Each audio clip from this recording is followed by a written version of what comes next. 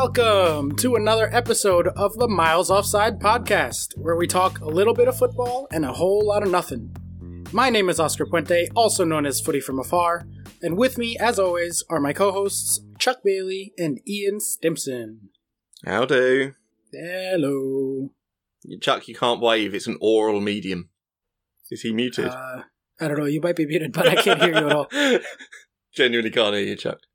Oh, god damn it. Right, hang on. Oh, there he is. Can you hear now? Start. Yep. Okay. Did you want to start again? Should we start again? Yeah. No, we're keeping this in for sure. Oh, for God's sake. It is very on brand. So, Chuck, how's it going now that you're in?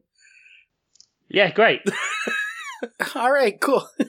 Well, how you guys doing? Rough weekend, huh? For all the clubs. Well, I think things went exactly as I predicted. Yeah, same, actually. Yeah, true. What about you, Stimmers? Yeah, Peterborough went down again too. Coventry, who cares? Terrible. Bradford, wasn't it? No, that was last week. 24th place Bradford. Oh, good. You've done your research. Lovely. Yep, had a little look. Only because I realised League Two has, League One. as much as League One, I still think of League One as League Two and the Championship as League One. Yeah. Old Division 3, go on.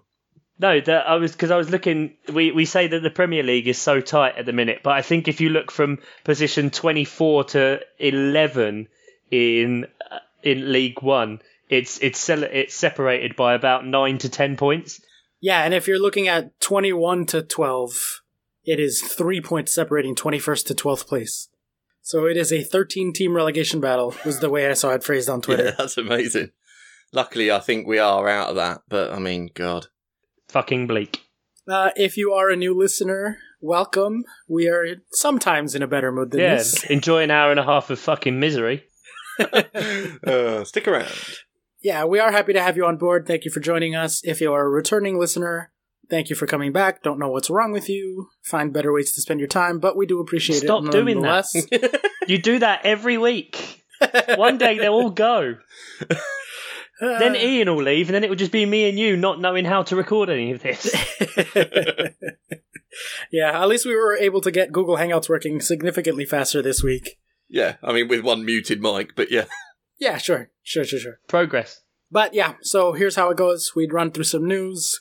We go through some main stories. Normally we would take a break, but this week we're not going to, because there's not that much to do. And then there are listener questions and no fixtures to preview this time around, so that's part of why we're not taking a break. Yeah, because we don't care about international breaks now. We only care about them during major tournaments. Or the inaugural UEFA Nations League. UEFA Nations League, which is massively important. Champions elect, baby. Woo! Germany got relegated. That's right. I had forgotten about that. Never forget. Yeah, so let's just go ahead and jump right into it with our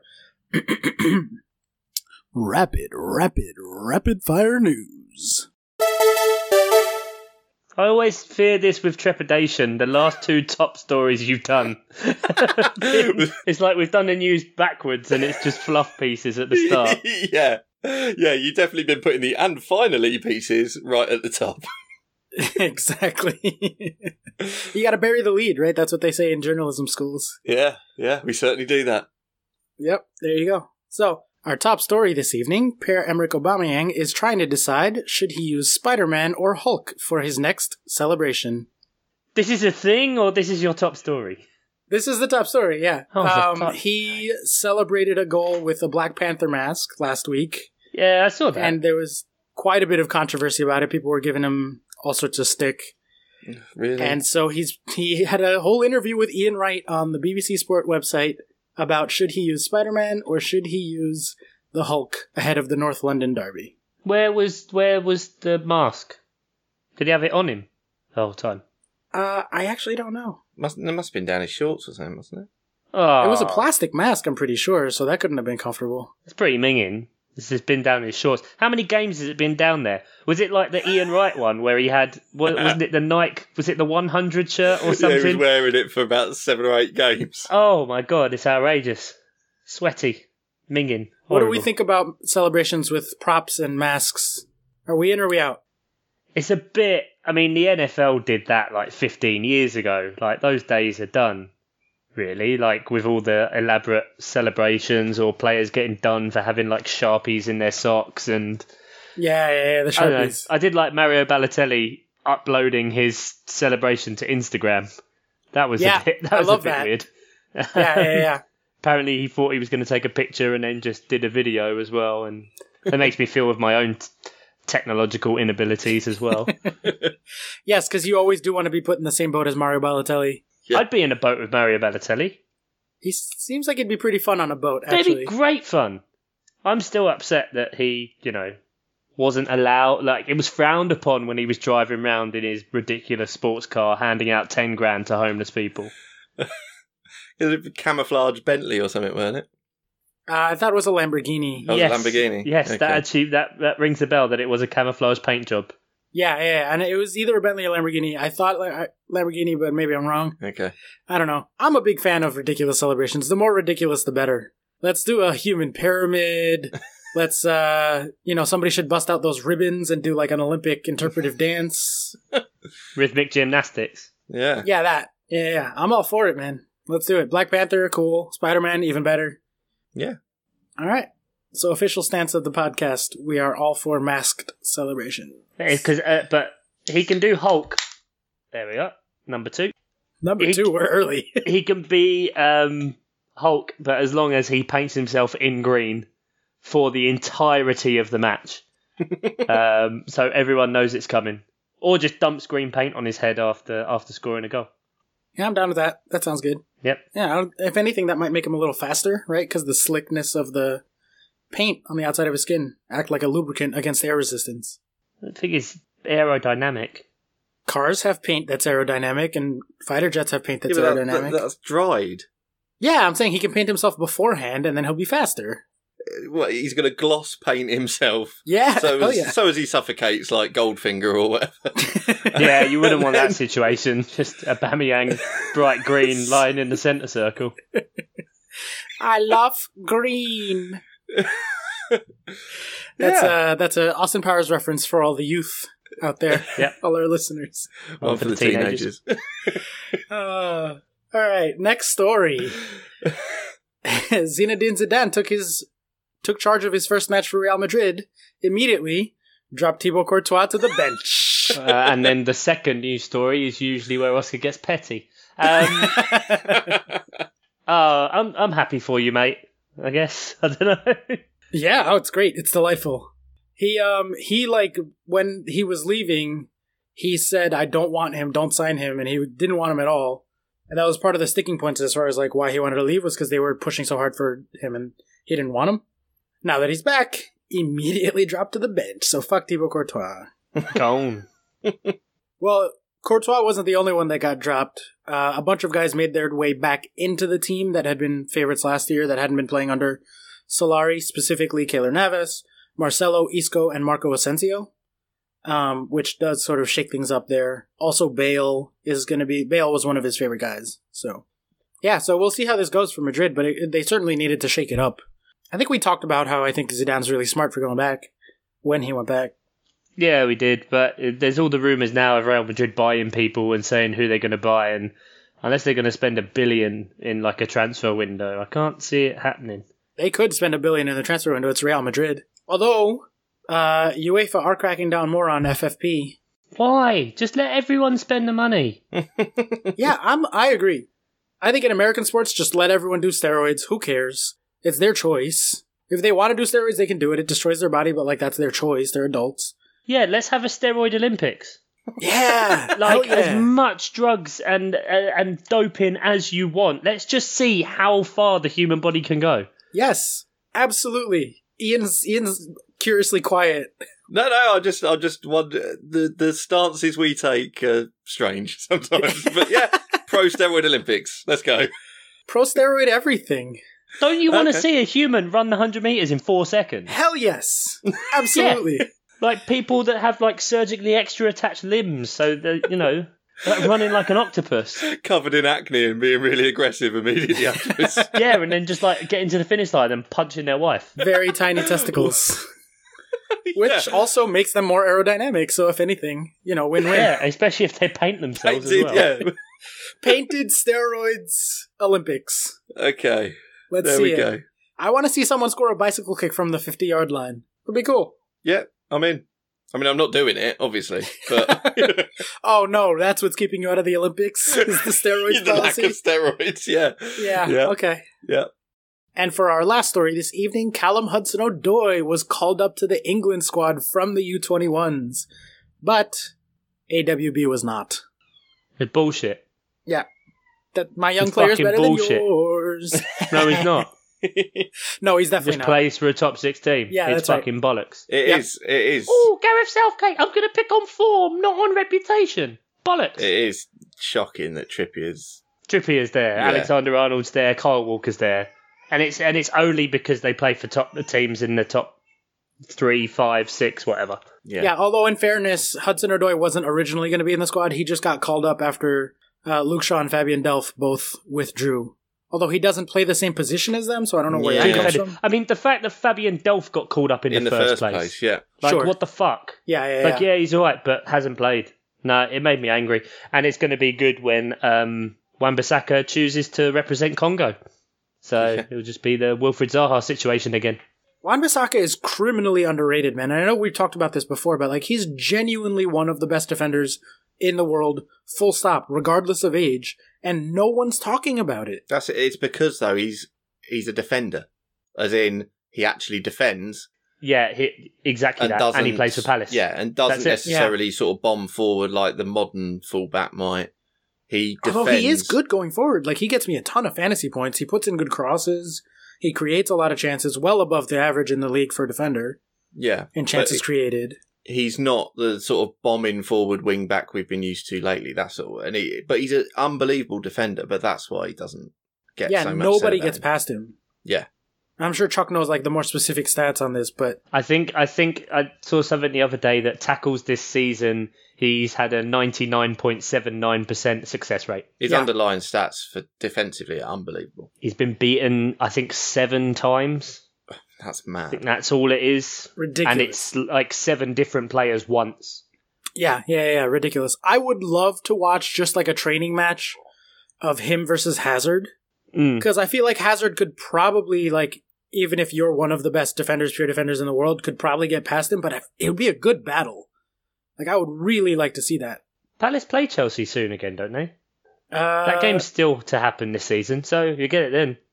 Unless Hazard's, just... doesn't fancy it that week. Nah, he's had enough. Yeah, but it's tough in a full game because, Hazard especially moves around a lot and is a bit of a free-roaming left-winger when he even plays left-wing in the first place. Which I think the last time we played you guys, Hazard was playing in the middle, so they didn't get to match up. So we'll see. But, I mean, just specifically the two of them, just, over and over again, try to dribble past me. That would be fascinating to watch. We need your all-star game and your... Yes! That so needs to be a thing. Yeah. Instead of a double game week, let's get a all-star game. What, that counts for FPL points? Oh, how would that work for FPL points? I guess it wouldn't. Minicamp, like a minicamp bonus week. It's like that round in Street Fighter where you just got to beat up the guy's car. It's like that. Oh, I love that round. I was so good at it. We can make it a thing. God damn it. And I'm really angry, and I don't like Gareth Southgate anymore, and I don't care about the England team, and Harry Maguire can fuck off. So, long gone are the days of it's coming home, huh? Yeah, very much so. It's going to Congo.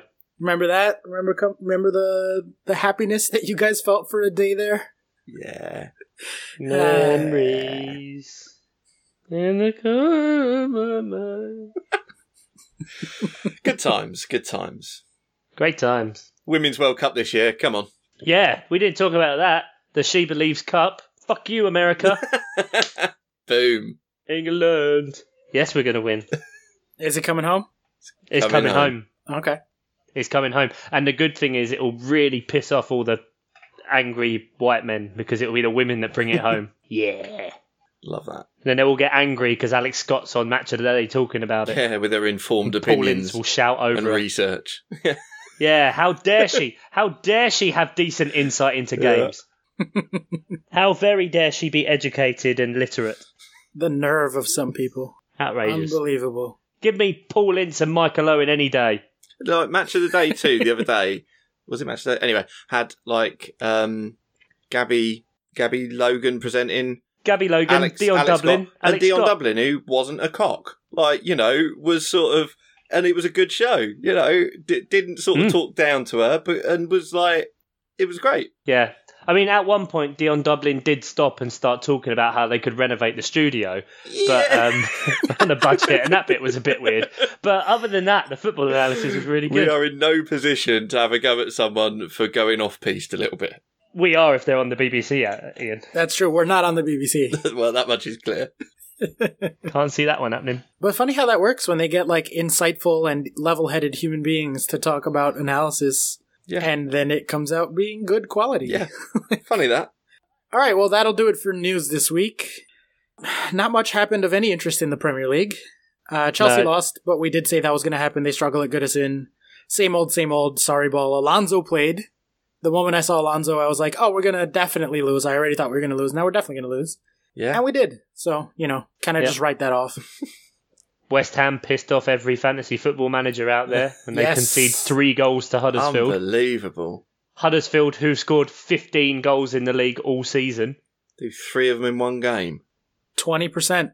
Maths. 20% increase. Stats. Jeez. Yeah. Well, 25% increase. They've scored 20%. How are you going to get... How does Javier Hernandez, who's about 4'0", win 2 headers?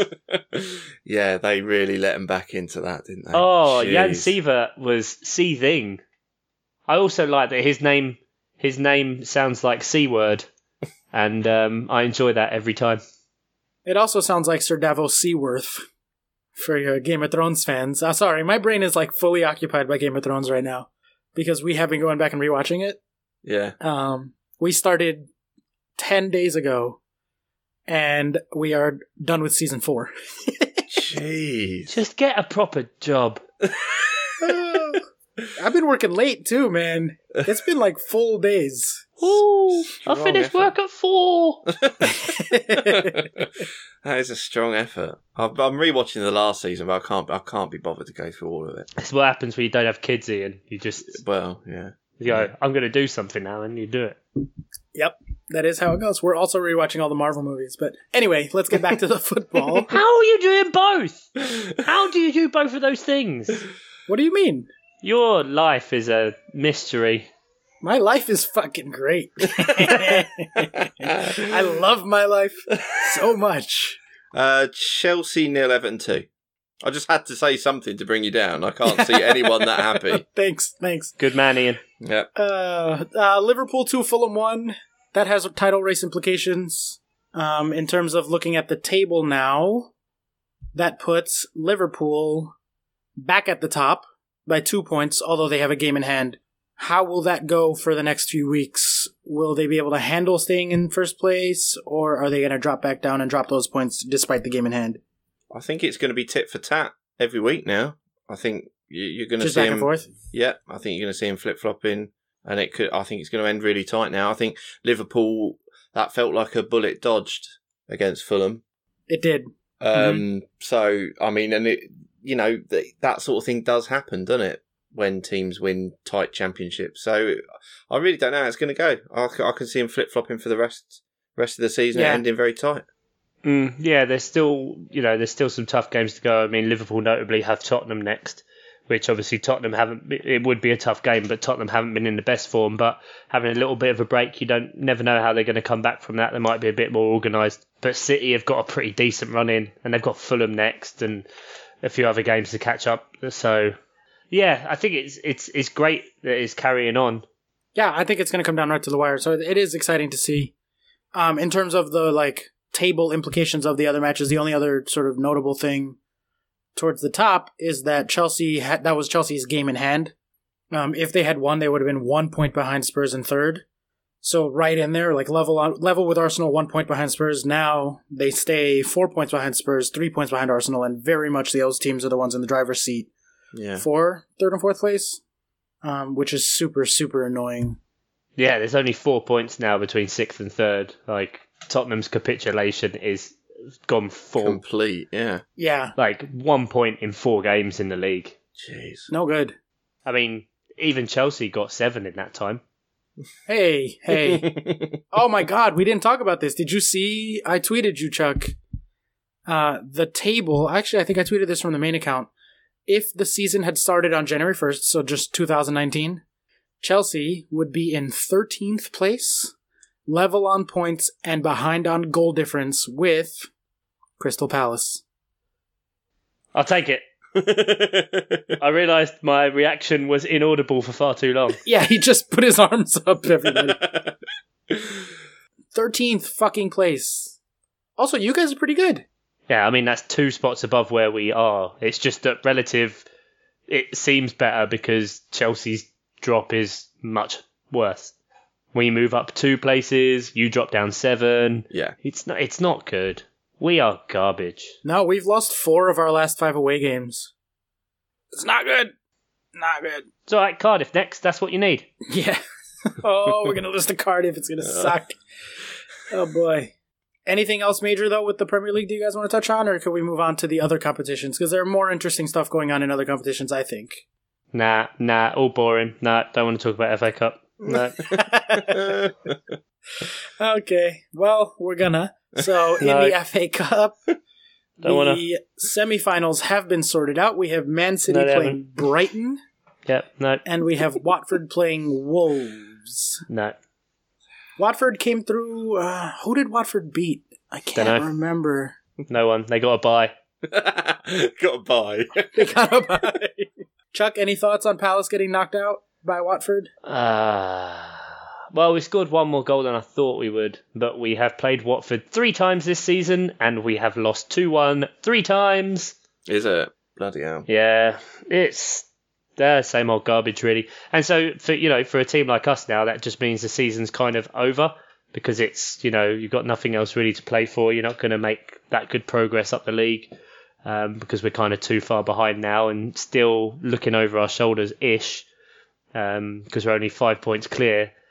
But it's just, indicative of the whole season, really, that there was so much potential there and a great chance for a great year, with so many kind of, apart from Man City, obviously, a good opportunity for clubs like us, Brighton, Watford, Wolves, as they have done to get to semi-finals, and, one of them will be in the final. Yeah, I mean, it was a pretty even match between the two teams, 1.4 and 1.2 on XG. So they just narrowly edged you, but that's not a significant enough amount to matter.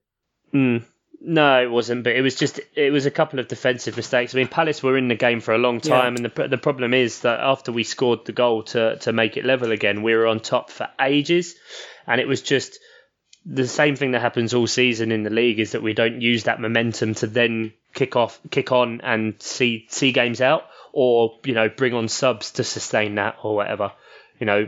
Watford see what's going on, they bring on Andre Gray, and lo and behold, he scores the goal. As we said before, what game was it? Ages ago with Everton, I think, when they brought on the 2 players. It was Cenk Tosun and someone else that Palace were linked with, Ademola Lookman, and they make the difference. So we're just never proactive with any substitutions or any game plans. We're just far too reactive. And you've been saying that all season long, that it's the substitutions, the changes, exactly plan, all that. And you cannot say it's no talent on the bench, because we've got the most talented squad we've ever had. And Benteke also. Yeah, bastard. And it's just, it's one of those things where I just think now we've wasted the best years of kind of too many players' careers, potentially, by not performing to our ability. Yeah. Like, everyone says it all the time, but it doesn't make it easier. They're like, Palace shouldn't be in 14th. We should be doing the same things as sort of, Wolves this season, or Watford or West Ham. Like, there's no reason why we couldn't. Yeah, you guys should be around 7th, I think. Yeah. 7th and 9th, and somewhere in there. And I can tell that because of the amount of people that did the Predictor League, and I can see where you put Palace, and you all pretty much agree with me. So, you bastards. You stupid people who know nothing of football, and the pain this club causes. Yeah, I mean, I do want to make it a point to say full credit to Watford, because they did play well. It wasn't like a bad beat or anything, and they took advantage of their chances, and they're, that's how cup results go. Yeah, it was exactly that. It was that the 2 chances really fell to Watford, 2 kind of clear ones, and they nailed them. Yeah. Guaita can't deal with a cross or a corner or a set piece. It's horrendous. He just kind of flaps in the air, and the guy's an amazing shot stopper, but yeah, heart in mouth every time a ball comes in. But yeah. What do you look for the rest of the season then? You're saying like it's basically done, they're out of the cup, there's not much left to do in the table. What would be like, insofar as you have a target or a goal or something that could potentially make you at least a little happy over the rest of the season? Do you just want to see Wan-Bissaka doing well? That's it, really. You just don't care anymore? You're just like fully checked out on the season? Yeah, just not getting relegated, that's it. All right, well, you're less than 1% 3 more on wins, that, so. and that's it. Let's move on then to the other results in the FA Cup. We had Millwall-Brighton going to penalty kicks. Chuck, your beloved Brighton, coming through on that. So are you happy to see them in the semifinals, or the less he's giving me daggers? Well, your old man Glenn Murray did his best to sabotage it in the shootout, didn't he? Yeah. Skillfully putting it onto the crossbar. Oh God, if Brighton get to if Brighton win the FA Cup, I'll probably just kill myself. Oh my God. Okay, well, moving on then. I don't want to keep pushing that too far. We had Wolves 2, Manchester United 1. Gentlemen, Wolves knocked out Man United, and it was thoroughly deserved because United only put up 0.5 XG. So, anytime you put up 0.5 in a knockout match of a cup, then, you're probably going out. Yeah, and there's already people saying that Ole shouldn't get the job, and bye. Yeah, that's a couple of bad results from them. One that they deserved, that's this one, and then the other against Arsenal. Literally a couple. That's the thing, like literally a couple out of 15, 16 games. Yeah. It's harsh, but, them's the breaks in 2019. Do we see United slide? Do they kind of fall out of the top 4 race now? Have we lost their momentum, or are they going to come back now that Lukaku's injured and Rashford can go back to playing in the middle? Yeah, that might be pivotal, to be honest. Because honestly, blessing in disguise probably for me. It's weird though, isn't it? I mean, I know Lukaku sort of has been in all right form, scored a couple of braces, but the team looks better with Rashford in the middle. But people are so quick to jump on Lukaku as well. Yeah, they are. Like, I wonder why. Like, Rashford is seen as an absolute darling, and, then Lukaku scores, 7 goals in 5 games, has 1 or 2 off games, and that's it. He's shit again. Yeah, yeah. People do want to hate him. Crazy, the double standards. Honestly, and this is going to sound like the most biased thing ever, but I think it's the Chelsea connection. I think people just fundamentally hate players that have been associated with the Chelsea in any significant way. And so he just has the Chelsea stink on him because people want to hate Chelsea players. I think that can be an element, but I think it's more, it's price tag versus academy. Oh, yeah. As well. That's true. Yeah. Rashford will always be one of their own or whatever, whereas Lukaku, it's like, we spent all this money on you, what are you doing? Yeah, although it is the media at large too, it's not just United fans. But the other sort of thing I can think of is that he's also played for a bunch of different teams, partially because we loaned him out, but he played for West Brom, he played for us, we sold him to Everton, who then sold him to United. He's really young to have played on that many different teams. And so I think that probably gives off the impression... Did he even play for Chelsea? Yeah, he played for us. I know he didn't score a goal for Chelsea. He played not a lot, but he played some. He did make senior team appearances for us. So to have been on that many teams at such a young age, that probably, even if it subconsciously gives off the impression of him being a mercenary, which is the other thing that people hate, which really does go hand in hand with the Chelsea thing, because all Chelsea players are mercenaries. He doesn't really play the media game very much as well. He's not like a Pogba Instagrammer or whatever. Yeah. Is he? He doesn't really sort of do any of that. So, but bias aside, I think for me, they just tactically, he fucks up their system. They look much better. He probably is better than Rashford, I think, in absolute. And he can certainly score goals. But we've talked a lot about, knock-on effects and, this player is good independently, but, how does that affect all the players around him? I think Rashford just fits more harmoniously with the rest of the squad. Yeah, so United get knocked out. United have lost 2 games in a row. And we'll see what happens. But I think, I do think Rashford going back to the middle is probably going to be good for them. I mean, what about Wolves this season? I mean, it's absolutely amazing. The league position is incredible for a promoted club, especially a club like Wolves that have been. I know they've spent a lot of money. Blah, blah, blah, but Fulham spent the second most of anybody, and look where they are. Exactly.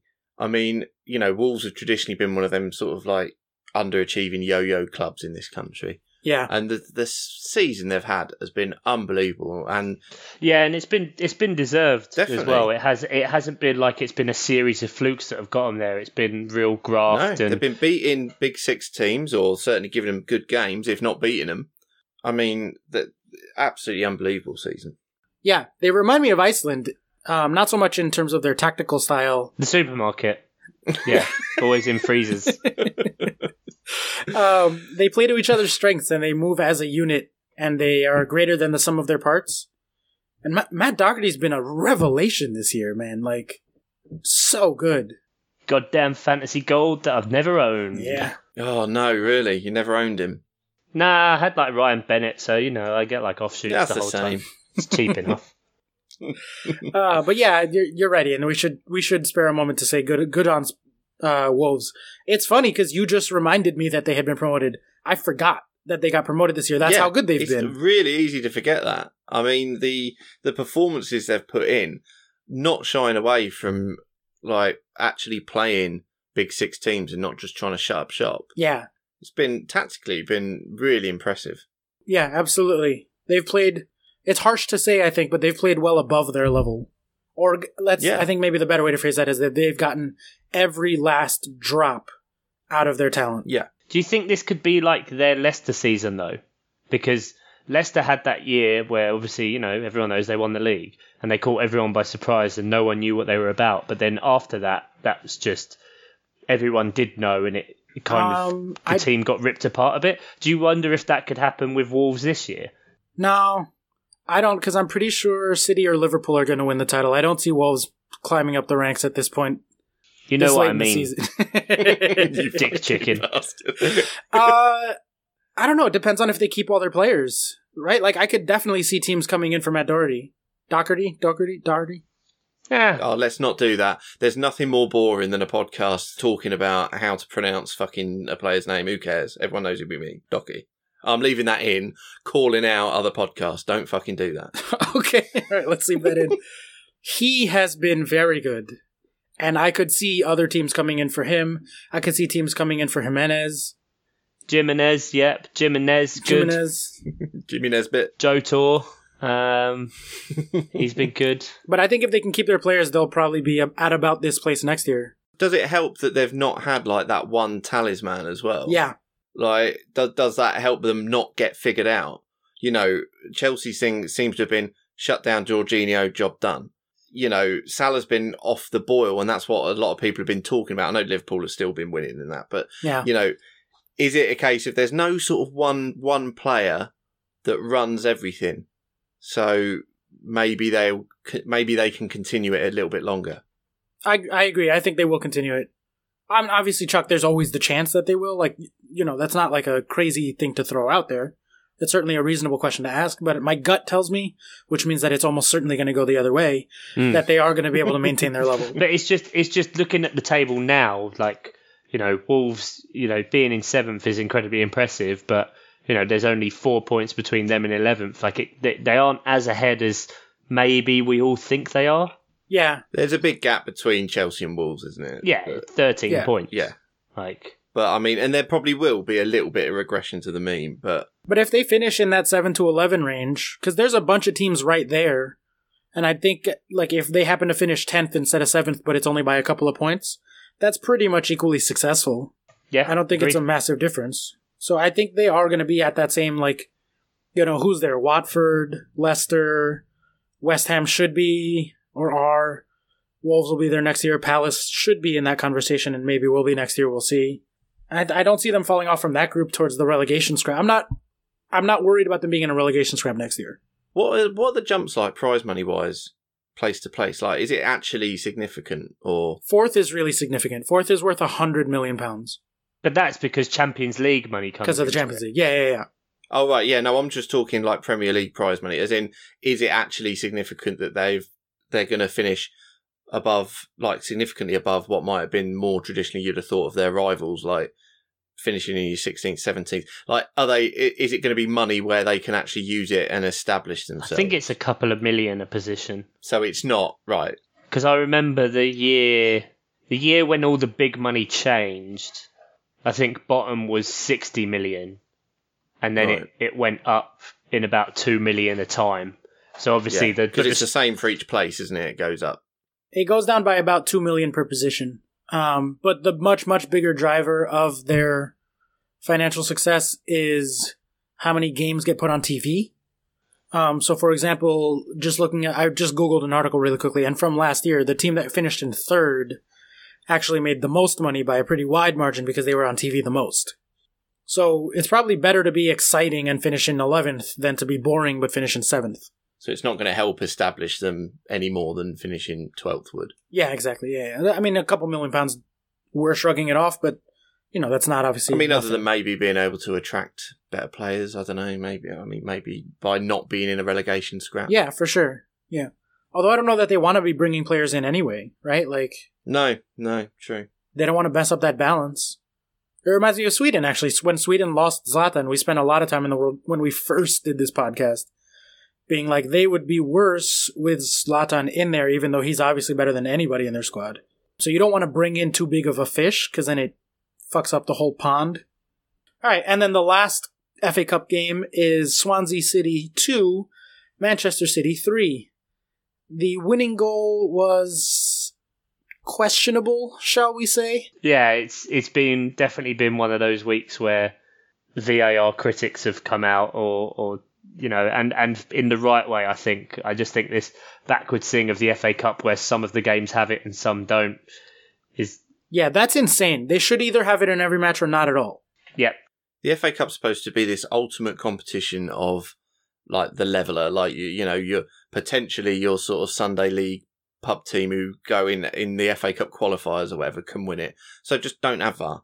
Just don't have VAR in the FA Cup. It's one competition. Yeah, and don't have the FA Cup does sort of seem to pride itself on tradition and being traditional. Yeah, exactly. Yeah, it all seems to go in line with that. So yeah, just don't have it. You can't pick and choose where you get into a situation where if this game had been played at a different ground, it would have ended differently. Absolutely. You can't have that. Yeah, or just have it from the semi-final onwards, so it's neutral ground, a different thing.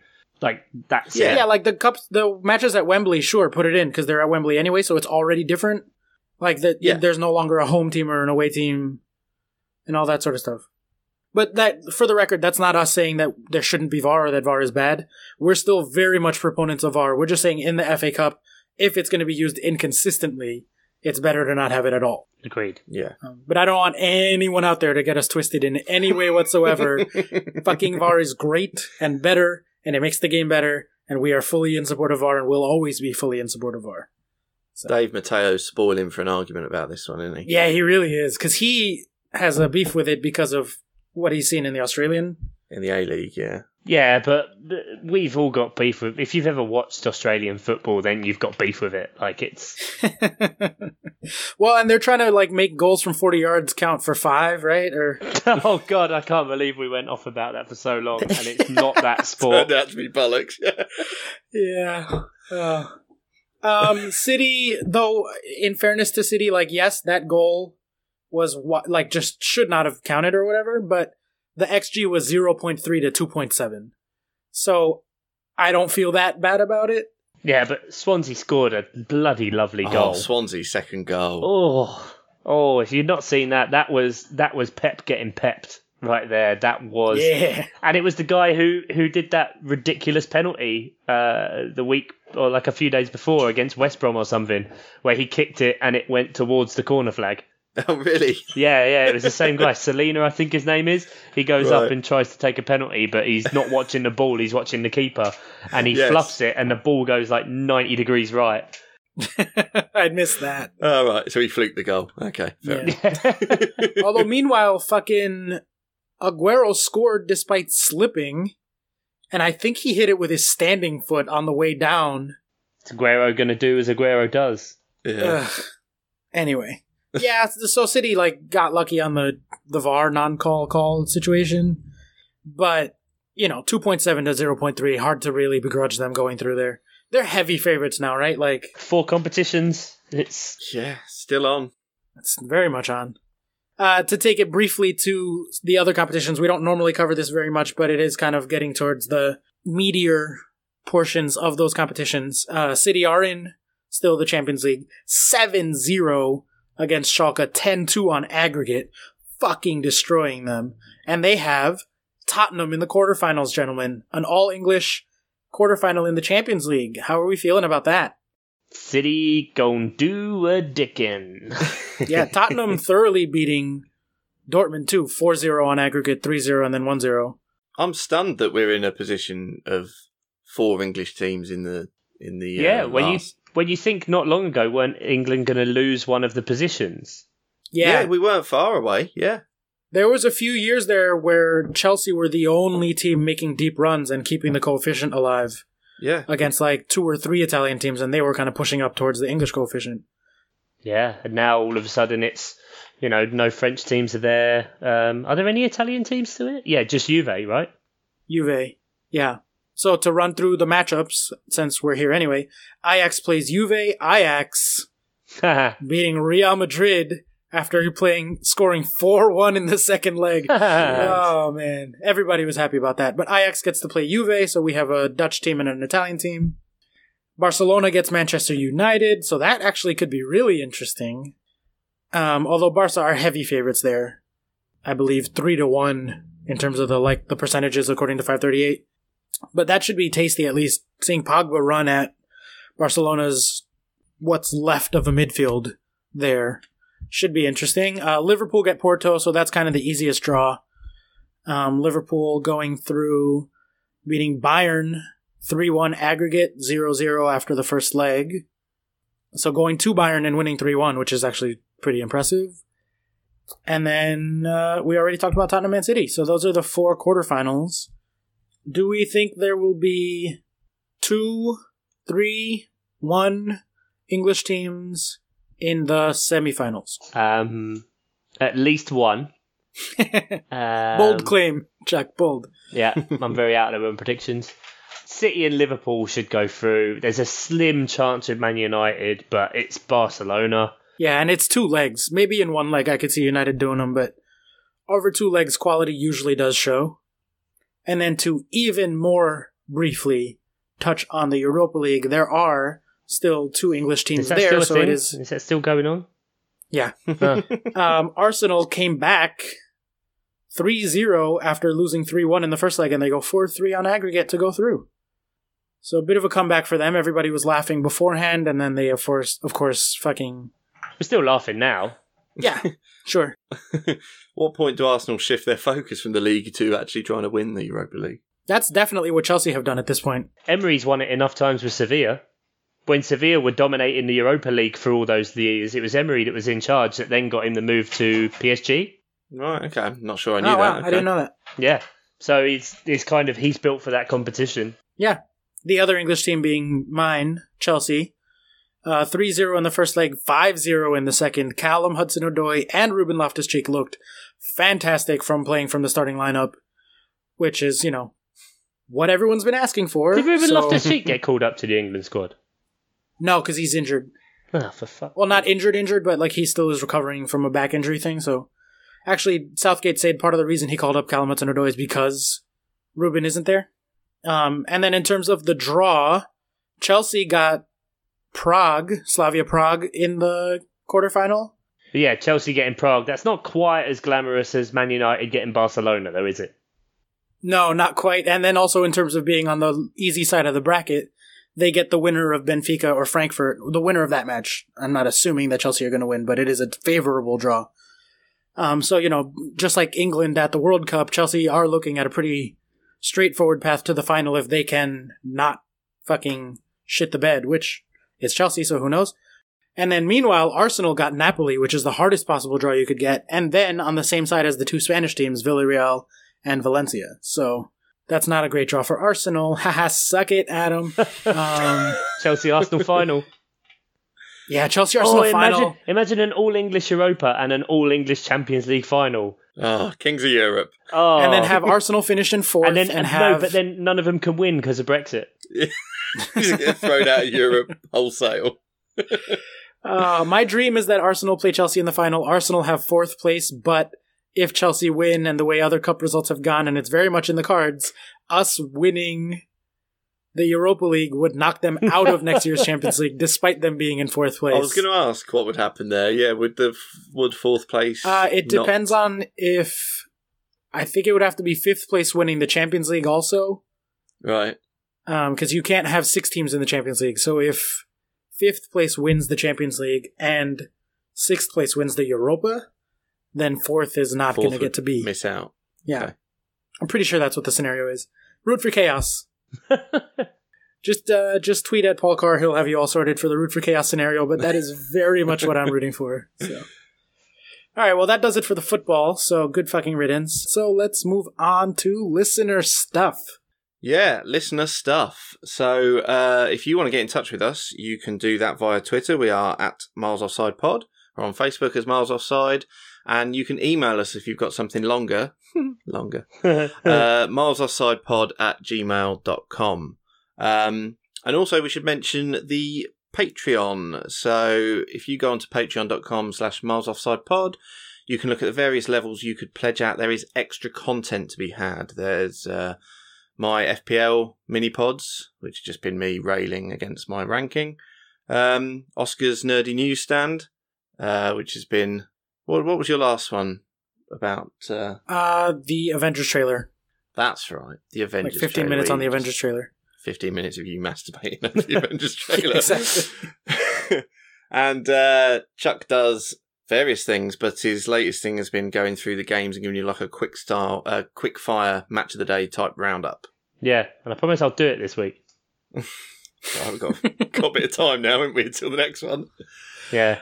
But more importantly, one of our Patreons got in touch, Johnny Werthers, and it allows me to bring back a feature that I've been really upset that we haven't done for the last few weeks. Yeah. Respect. For new listeners, Chuck and Oscar specifically are obsessed with socks. Not obsessed with socks, it's just socks are great. I don't know. We've put an abnormal amount of thought into the idea of socks and the way that socks should be used. I don't know we're obsessed with socks. I think the inordinate amount of airtime we spent on the subject would show that there is a case to say we might be obsessed with socks. One of the Patreon levels is $30 a month, and Chuck will curate you a box of socks. A month's supply of socks, yes. A month's supply of socks. Supply. At least 30 pairs, probably 31 pairs of socks. Of good quality socks. Yeah, so February, quid's in, 3 extra days. Unless it's a leap year, then you get 2 extra days. Obsessed with socks. So anyway, Johnny Werthers says, when does the length of sock become a stocking? Wait, is this one of those English things? What do you mean, is it one of those English things? What are stockings to you guys? I'm wondering, because that question makes not really much sense to me at all. It's like the lady things. Lady things. Okay, cool. Then it's not about length, right? Yeah. It's not about how long it is, it's about how you use it. Go on. I mean, right? No, so like stockings are kind of see-through, and they're mostly for ladies to wear under skirts and stuff.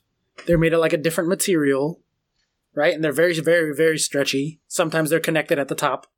Whereas socks are just socks, like they're cotton or sometimes like a polyester blend. Yeah, socks cannot be attached. That just doesn't work. Socks can't be attached for sure. That's trousers. I'm pretty sure that's trousers. Above the knee?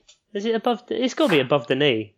You can have socks that are above the knee as long as they're still made of sock material. Nah, because that's a stocking then. That would be a stocking. You know, like it's like stockings because you hang a stocking above. Oh, now we're thinking, Christmas, isn't it? Christmas, yeah. Christmas stocking is a whole different thing. Yeah, but it's still a stocking. So at what point does a sock become a Christmas stocking? Because they're just like massive. But that's more girth rather than length. I think we should rule out Christmas stockings for now because that's like a separate thing. No one actually wears those. Those are more for display than for use. A stocking has to go at least 1/3 of the way up the thigh. That's my ruling. 1/3. You're just checking yours. Yeah, he's like 1/3. Just right where my dick ends. Yeah, gotcha. Yeah. Gotcha. No. 1/3 from the knee, not 1/3 from the. Oh.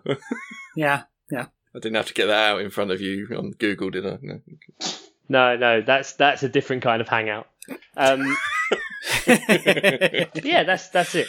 Look, I agree that length does play a factor here. Like, stockings have to be above the knee. I don't necessarily know that it's a third of the leg. I haven't, considered that much in terms of the percentages and fractions that go into it, but definitely above the knee. Fine. But I do think that you can have socks that come above the knee. Nah, that's just weird. Socks, like the socks that athletes wear, like soccer players or football players, those come up above the knee. Nah, I don't like it. And they're still socks. No one would be like, oh, those are football stockings. Well, no, they more cover the knee. I think stocking is about the material. Where do you stand on, like, thermal long johns? Have you ever worn anything like that? I mean, yes. Oh, I love a thermal long john. Yeah, for sure. Good. Mm-hmm. I thought I was going to get roundly lambasted there, but we've had a pretty mild winter. I haven't been able to bang out the thermal long johns, but Oscar, your weather's been pretty bad. Has it been long john weather? No, I mean, it's been bad, but like not comparative to other winters. We had like a couple of really, really, really freezing days.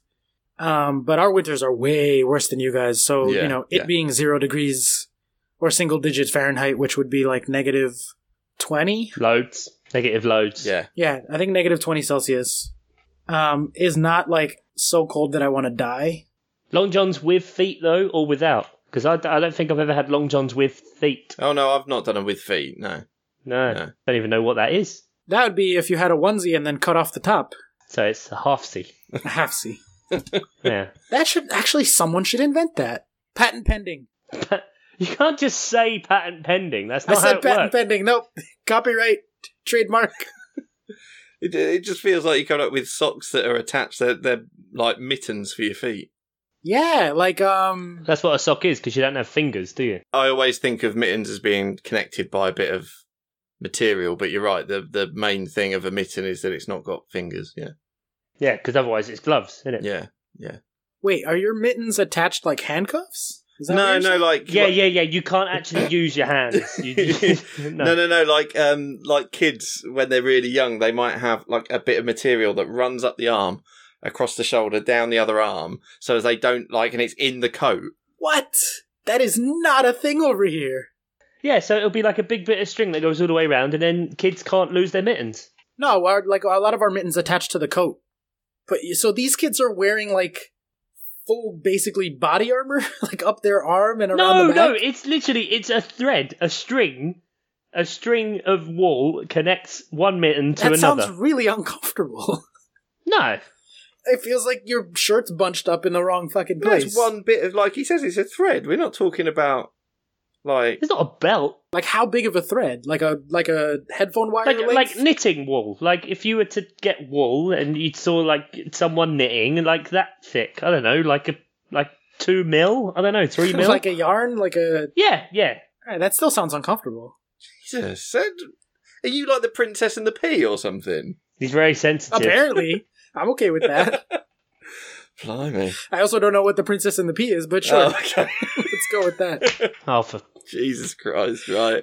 Oh, God. Okay. No, I want socks that attach to, like, the butt, that are like pants socks. So basically, lady stockings, but made of sock material. And those would not be stockings, for the record, even though they come all the way up to the butt. They would still be socks. They would just be like weird half-C's socks. What are chaps? Arseless. Chaps are not any of that. Okay. Chaps are for cowboys. Are you actually asking, or sort of? I just think this is a good place to just ask questions that I'm not sure I've ever known the answer to. You've always wondered what chaps are, so now it's your time. I find it weird that you wear a pair of trousers over your trousers to stop you wearing out your trousers. Oh, it's a protective thing. Yeah. Yeah. So it's like leather that goes on the outside of your pants for cowboys for cowboy-related reasons. I think I do know about chaps. I mixed the village people today. I think I know about chaps. Did you? Yeah. If you want to know how my career is going, I mixed the village people at work today. Like the Grey Village people? Only one of them was original. Ah, yeah, of course. Which one? Lead singer. The cop. Lead singer? As if I know which one the lead singer is. I don't know. The cop. Is he the one that does Y, the one that does M, the one that does... I don't know. They did a medley. Did they do Macho Man? Yeah. Yeah, that's the best. Nice. That's a good one. That's definitely better than YMCA. Absolutely. Do you guys even know what the YMCA is over there? Or is that just like weird random letters? Yeah, no, we do know what the YMCA is. Young Okay, man's I take nothing No, for it's granted, fair, it's Charles. fair. cock agency. I don't know. Not a million miles away, probably. There's a YMCA across the road from me. It stands for... It's Young Man's Christian Association. That one. There you go. Okay, we've got another patron coming in with a question, Carmen. Now, this is sort of... We've talked about this before, but she gets specific. And Right. so the question she's put is, what superpower would you like to have? And then listed 3. But I think it's obvious which one. So I think really we just take each one and talk about its merits. Okay? Okay. So the first one she says is teleport everywhere you want, which is obviously Oscar's favourite, but you arrive naked. That's Oscar's favourite as well, so that's double Yeah. tick for Oscar. Still on happy that. with that. Yeah. Just teleport to somewhere where there's clothes Yeah. and then walk the rest of the way. Okay. Like, I can still be in Paris now, and then I go to a clothes shop and buy some clothes. But then the problem is then you have to live like a life of crime. Nah, just buy clothes everywhere you go. Just always wear, like, shitty, cheap, disposable clothes. What bloody money tree do you have in your house? Just buy I clothes don't know about you wherever guys, go. but you could go to, like, a pharmacy here and buy, like, pants and a shirt for a total of 50 cents, basically. Like, disposable clothes. Hang on. I've seen through this because you could teleport with a suitcase. Yeah, are you allowed to take things with you and you show up naked, but you could be holding something in your hand? Or is it like a Terminator situation where you travel you naked? are the only thing that can teleport. Yeah, well, I guess to increase the jeopardy, you should say you are the only thing. You can't even bring your wallet. How could the Terminator, if you can't take anything with you, how did the Terminator keep its skin when it teleported? Because the skin is organic material, and they're allowed to take organic material. It's just inorganic stuff that is on the outside. The skeleton is encased by organic material, so it's protected. But they're not attached, so because then the skeleton's in inorganic material. Yeah, but it's encased fully by organic material, so it's So sort what of you're included. saying is if you encase something fully in your skin, then you could time travel. So why didn't they just stick like guns up their butt? They did in 3. I mean, not up the butt, but she did have that arm that turned into a gun. And what if the Terminator had a pair of mittens that were attached by a thread? Would they also teleport? Would never have been able to run as fast. Yeah. Couldn't get the arms round. Robert Patrick with that weird run that terrified everyone. Yeah, that then Tom Cruise saw and was like, that's the right way to run. I'm going to run that way from now on. This is running. If we were in this world and you had this naked teleport power, I mean, like, you'd be super famous for that. So Yeah, also that. So you'd just... Would you be more famous for being naked or for teleporting? Well, the teleporting thing as well. But what I'm saying is you'd teleport somewhere and go, yeah, I did the naked thing, someone give me some clothes. Like, everyone would know you. Yeah, that's true. Then you could use the power of celebrity. Your level of fame would just be, yeah, I know, I'm turning up naked again. Hey, guys. Yeah. Okay.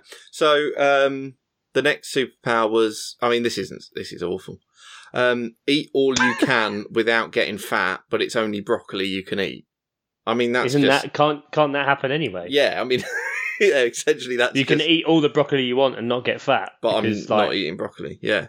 No. I don't. Is that the one that burns more calories than it takes? I think that's supposed to be celery, but that's celery. That feels that's like also a lie. Yeah. Yeah, celery tastes like garbage. Yeah. Okay, and the last one was read everybody's mind, but not Pep Guardiola's. I mean, ooh, that is a good one. That's a weird condition. That is a weird condition. Yeah, I don't know why. You can't read the mind of someone you've never met. As a fantasy football player, that would annoy me, though. Out of any manager, I want to know what he's thinking. So your immediate thought to having the power to read people's minds is, how can I use that for FPL? To win FPL. Okay. Yep. Cool. Yep. Yeah. Okay. No, I took the caveat and thought, why would I? Yeah, that's mostly just the power to read people's minds. Yeah, exactly. Yeah. Right? Yeah. Is it just me, or is it closer than you would have otherwise thought? Teleporting, but you have to be naked, versus reading people's minds? Like, I'm obviously all in favor of the teleporting. Yeah. But the naked thing does make it significantly worse. Yeah. Because Chuck said you can't have a wallet. I didn't think of that. Or was that Ian that said that? Yeah, I said yeah. Sorry. Oh, You're all the same to me. White English guys. Who cares? true. That does change things, right? Like not having a wallet, you can't just go and buy clothes because you don't even have that. You're just a naked guy. You're a crazy naked guy. And you can keep teleporting away from the police or whatever, but like, you would have to steal the clothes or go the famous route. Yeah. It's just an awkward situation, isn't it? Yeah, I mean, and famous people can still get arrested, Oscar. Not if you can read minds, you can't get arrested. Yeah, but you can't teleport and read minds. You can still get... What do you mean? You can still get arrested if you read someone's mind. No, because you read their mind and they're about to say you're arrested and you're like, can't do it. Jinxed. You say it at the same time as them and then you say jinx. And then they can't arrest you. Oft-missed legal loophole. The Jinx. Yeah, of course. Have you watched The Jinx? That's an old crime thing, but I'm always wary now of going off on one about crime documentaries, but... Yeah, I was about to say, does an old man get jerked off by his neighbor? But have you seen The Jinx? No. No. Oh, The Jinx is so good. So good. Is that like The Slap? What's The Slap? Oh, you guys haven't seen The Slap? Oh, there's our episode preview with no context. It's an entire show based around the premise in the first episode. They're like at a kid's birthday party and some kid is being really shitty. And so a dad just hits him really hard across the face, open palm, but it's not his own kid. And then from there, like, all sorts of drama ensues. Oh, I gotta send you guys the fucking trailer for this. It's so good. But it's just a guy, and it's, I think it was based on an English thing, or it was based on something else first. But the American version of it was the guy who plays Spock in the Star Trek movies. Okay. Slash was a Siler on Heroes. Yeah. He is the one that does the slap. And then the trailer for the show is like, yeah, so I slapped him. But it wasn't your kid. And it's like, what just craziness? And I think that, like, by the time you get to the end of the show, like, someone got murdered. Because, like, just a chain of events gets set off by this slap. Yeah. Okay, I need to watch this.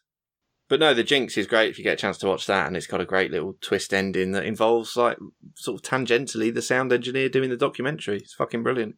Huh. Yeah. Love it. Watch The Jinx. Anyway. Question-wise, Oscar, you came in with another one, which I was a little bit confused. I've been submitting questions for weeks, but you just ignored them. Well, and then, because you're on the podcast. I know, I'm a dick, so I just was like, I'll post stupid questions when they ask for questions. Yeah, I've sort of But just I been guess they've glossing been over good the them, last but- couple of weeks. I've put the last few in. So, but I was a little bit confused with it, though. What's the best way to eat popcorn?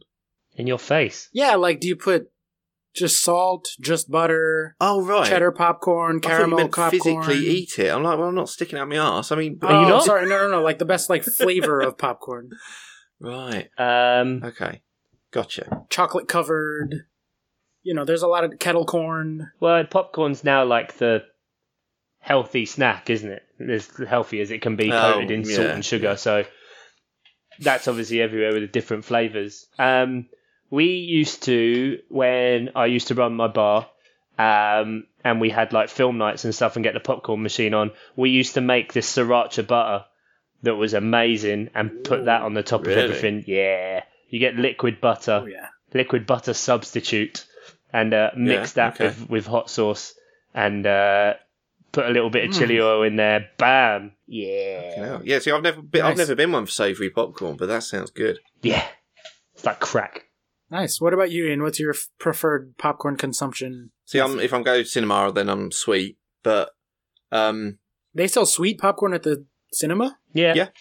yeah, you can have it salty or sweet. Mix it up, mate. Bit of half and half. What does sweet mean? Like Coated in sugar. literally just sugar on it? Yeah. But like Oh. like a sugar glaze, not like Yeah. you've just sprinkled sugar.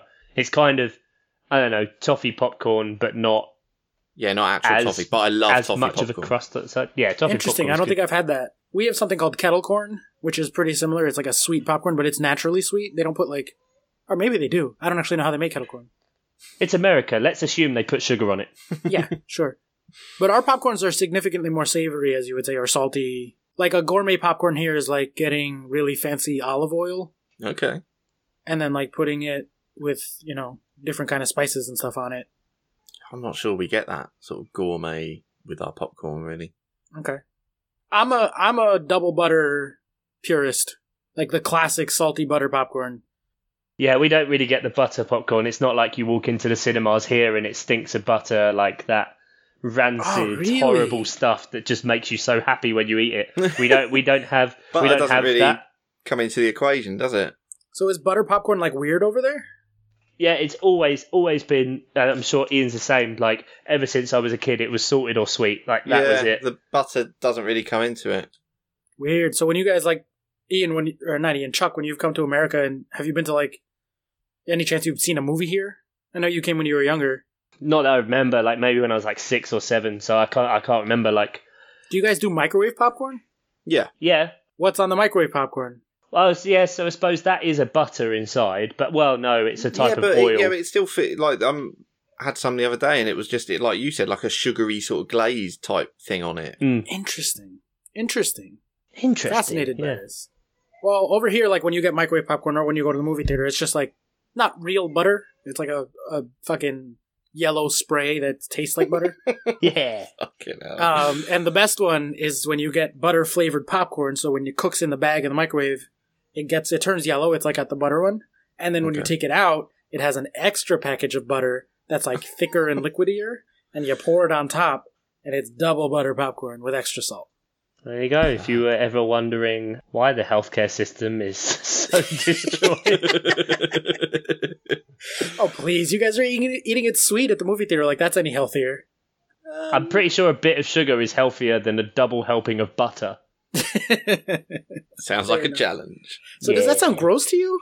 Like butter popcorn? No, butter's good. I love butter, but it's just not part of the zeitgeist. Yeah, it's not a thing that happens. Right, Adam P gets us. Well, he hits our buttons here, food, and then goes back to football. So I'll start with the food because we've been talking about. Yeah, I've had enough of football. Yeah, all right, but we'll go back to football right at the end. But nah, fuck it. Okay, fine. Which country has the best cuisine? I mean, this could be a podcast. I feel like Italian food. Yeah, I'm inclined to agree. I think it, in terms of just simple and done well. I don't think there's a cuisine that does few ingredients as well as Italian food does. It's just garlic, tomato sauce, pasta or bread, and cheese, and some sort of meat sometimes. Win, win, win, win. Yeah, it's all good. It's all good stuff. Yeah. I mean, that's really like not even remotely a question for me. It's Italian food far and away. Yeah, but you also hate Indian food, so... I do hate Indian food. Yeah, and Indian food's a big one for me. I do like I hate Indian food with a burning passion, but that's just me. That's not like an American thing. Yeah, Indian food is popular over here. I just hate it. It makes me just try and think like what's bad. I don't know. It's hard to separate because I like Isn't food. that the most Chuck fucking statement ever? Someone goes, "What foods do you like?" And he's like, "Oh, I got to think about what's bad. What do I hate?" Because if you eliminate what's bad, then you can kind of focus on what's good. I don't know. What is bad? American food must seem pretty bad to most people. American food. What is American food? What like? It's such a fusion of everything anyway. Like, that's true. But I would say like classic American dishes are like your hot dogs, your burgers, your pizza. It's not pizza. It's not a fucking classic American dish. We're going to keep having this fucking argument. Invented it. Pizza is not. Yeah. No, you're an idiot. They have flatbreads in Italy, but they didn't have pizza. God damn it. Modern pizza, whatever. Fine. Right. Ignore the word that I said, pizza. Everything was basically invented in China anyway. Everything. You got your wings, you got your burgers, you got your hot dogs, you got your... Yeah, that's what I would associate, definitely, yeah. Yeah. Pancakes, your... fried chicken. Fried chicken, definitely fried chicken. Yeah. Actually, I love American food. And they're all good, yeah. Yeah. Do like Chinese food, all that MSG. Yeah. Yum, yum, yum, yum, yum. Yeah, although real Chinese food is nothing like that at all. No, but it depends which. It's because like different countries, because of obviously the size of China. They have like different population areas that emigrate to different countries. Right. So like it depends if they're from like Hong Kong area or Beijing or what have you. Yeah. Yeah, for me, the Americanized version of Cantonese food is what I think of when I think of Chinese food. Yeah. And it's greasy and salty and so fucking good. Yeah. All that MSG. Yeah. Nothing like a succulent Chinese meal.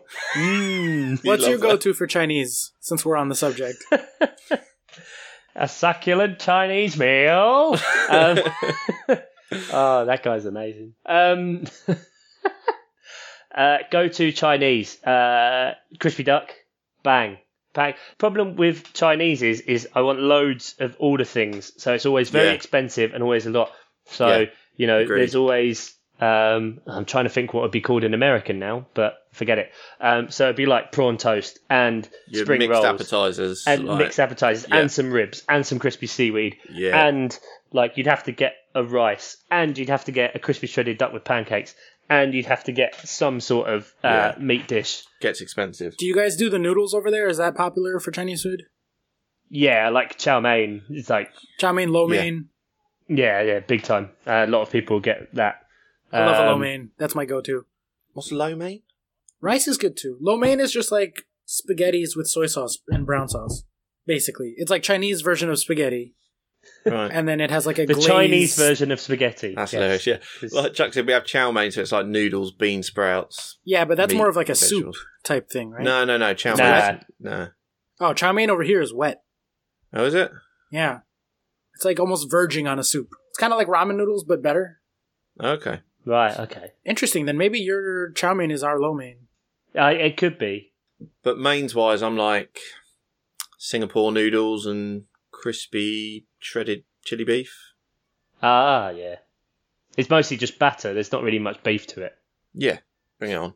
None of the things you guys have said are things that I would like recognize on a menu, on Chinese food menu. I think our Chinese food's pretty different from yours. Singapore noodles or Singapore fried rice is effectively just a spicy sweet red sauce with it, with whatever meat it is. It's just the Singapore style. It's just more spicy. It's the names then. It just must be the names. That's weird. Yeah. Because it's not like they're Chinese, like, it's all very Americanized or very Englishized. Or the Panda Express. Oh, Panda Express. Panda Express is good. You know what? Speaking of foods that I hate, did not enjoy a single fucking meal I ate in Ireland. Really? Yeah, really did not like Irish food. English food surprised me. I liked it. But Ireland was like what I was expecting English food to be. Everything was just boiled and bland. And it was like potatoes, meat everywhere. Potatoes, meat, cabbage. Yep, lots of cabbage. And bread. Yeah, it does sound pretty awful. Not a fan of Irish food. Irish butter, better than any butter I've ever had in the world. But other than that... The butter episode. Yeah, apparently. I'm not big on Thai food.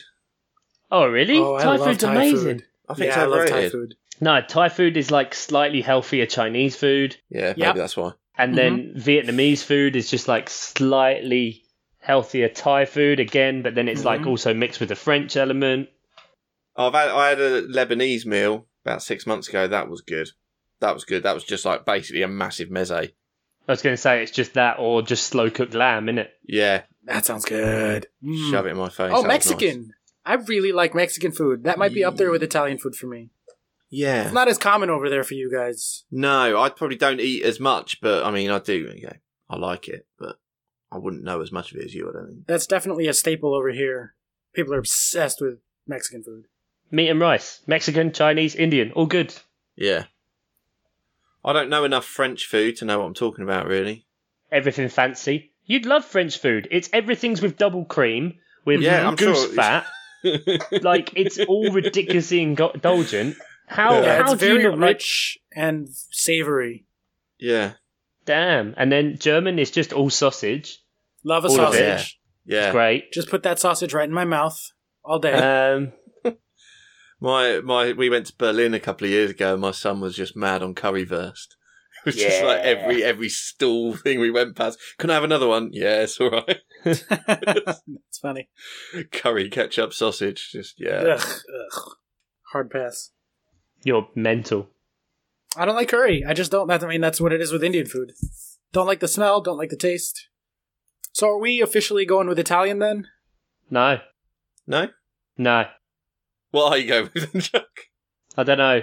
Don't make me decide. I don't want to get rid of some of the food. If I choose one, then it ruins all others. No one's making you get rid of food. Just what's your favorite? That was the question. Is which food do you keep? Wasn't. To get rid of all the No, it others. wasn't. You Yeah, made that's this up. exactly That what you really said. was not the question at all. No, and it makes You it too hard, created this and I situation. It's can't nice do to it. hear how things get translated into Chuck's head, though. No, What do you like? You're not allowed to have I anything won't be able else. to. If I teleport, I won't be able to wear clothes again. I just can't do it. And Listener, if you can't tell, he's crying and rocking back and forth. I'm just trying to think, what is one food I could eat every single day and never get sick of it? Oh, but anything would get boring. Pizza. Pizza for me, I know that's not Italian food, but I could eat pizza every single meal for the rest of my life forever. See, I could eat wings and ribs every single day and never get sick of it. Which of us would have a heart attack first? Game on, really. Let's see. The new podcast idea. Ian's making gout steak. Oh, I'm eating wings and ribs. yeah. And you're just pizzaing it up, maybe with some ice cream. I told some friends your ice cream story this week, Oscar. Oh, actually, nice. That reminds me, they were all horrified, and they went, "Of course he's American." Yep, that is the correct reaction to that story. Although, for the record, all of my American friends are also horrified by it. New listeners are like, what ice cream story? Go back and listen. Then that's what you got to do. What episode was that? Do we know? We have no idea. I don't know. They'll find it. Yeah, it was probably in the title about your competitive ice cream eating. I mean, we would have titled it, I'm sure. I tell you what, we'll table the rest of Adam P's questions, which are all football related anyway, until we don't know. another episode. Obviously, it's international break now, so next week we're going to have to do something else. So, Oscar, what we got planned for next week? I'm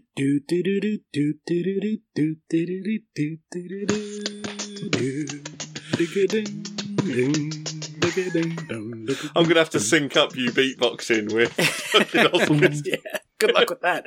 Yeah. We're going to do a Game of Thrones special. Yay! Woo! What's a Game of Thrones? Oh, God. So you guys remember when we had Dave Mateo on for the Super Marvel Special Spectacular right after R.I.P. Stan Lee? The Season 8 of Thrones is coming up very soon. And Oh yeah, it's like next month, isn't it? yeah, 4 weeks away. Not long. Ian and myself are very big fans of the show, and Chuck has seen it, or some I of it. watched it, innit? Incest.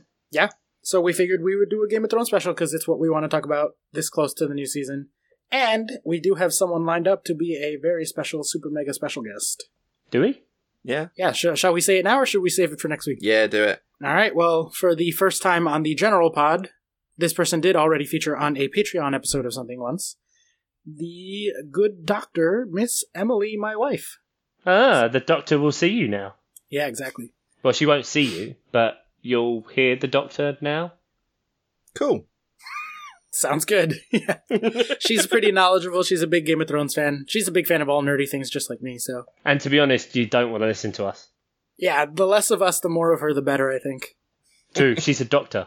Yeah. And Chuck, you can take the Ian role this time around, being the one that doesn't really know that much. Like when we were talking about Marvel and Ian was like, I saw Marvel once. Well done for saving it there. Yeah, it was just about to be a real cut on Ian, and we almost made it through a whole show without taking the piss out of him. Yeah, I know. I'd be delighted over it. Yeah. Masturbating furiously. Standard. Yeah, so stick around next week for the Game of Thrones International Break Super Mega Spectacular Special Show. So if you've got any thoughts or questions or, I don't know, Predictions. theories about...